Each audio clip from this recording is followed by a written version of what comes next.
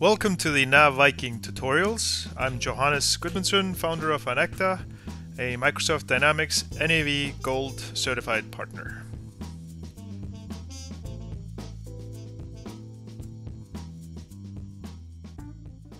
Hello and welcome to the NAV Viking Coffee Mug tutorials. What I wanted to go through in this session is 2017, NAV 2017.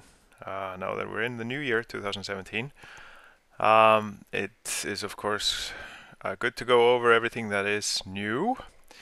And one of the things that's kind of subtle in the new product 2017 is the generation of items. I have a video that's based on NAV 2015 that goes through the creation of an item. But there it was the traditional way, which it has been for a very long time, just in a new version. But in this version, 2017, this has been changed, so it's made easier.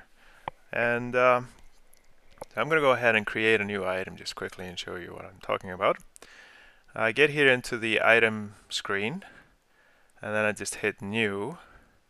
And when I hit new, I get a list of templates. So it says select the template for a new item. And here we have multiple different templates. So if I say, oh, it's going to be a retail item, just hit OK. And then it brings up the item screen.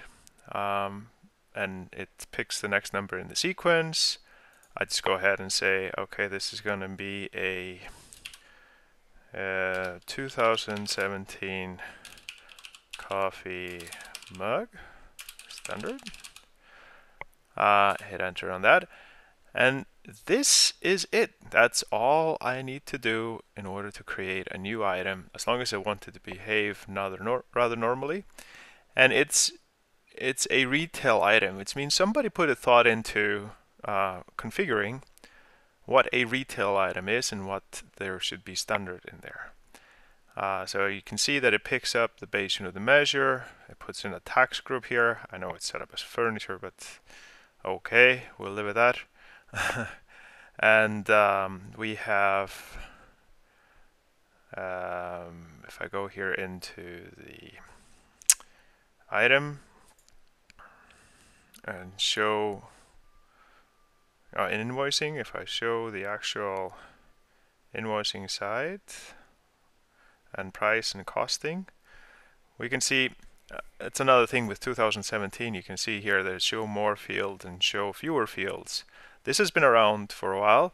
However, it's been kind of made better in the 2017 version, where they actually thought about really what you wanted to show in show more and show less. So if I hit show more on the price and costing, I can see my financial details are here, and this is what connects the item to accounting, and this has already been set up by the template.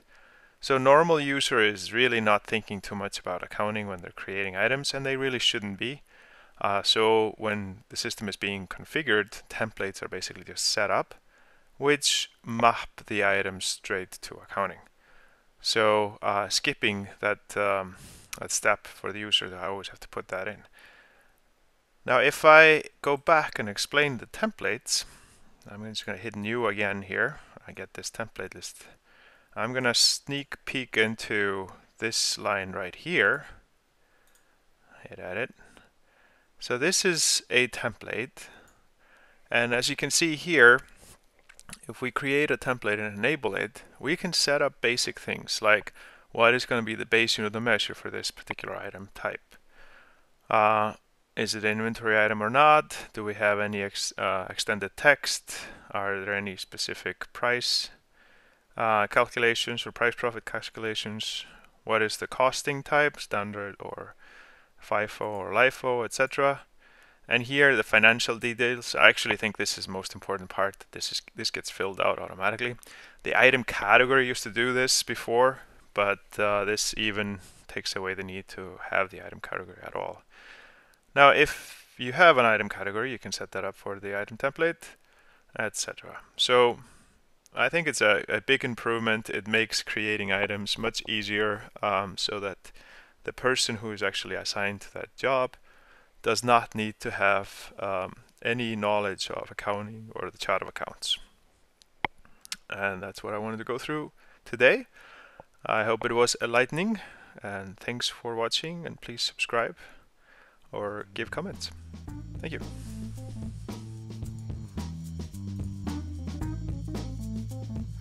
Thanks for taking the time to watch this video.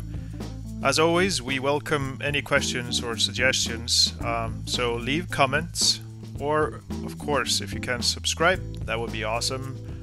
We are trying to build our fan base over here at Enacta, and if you want to look for further information, please go to enacta.com.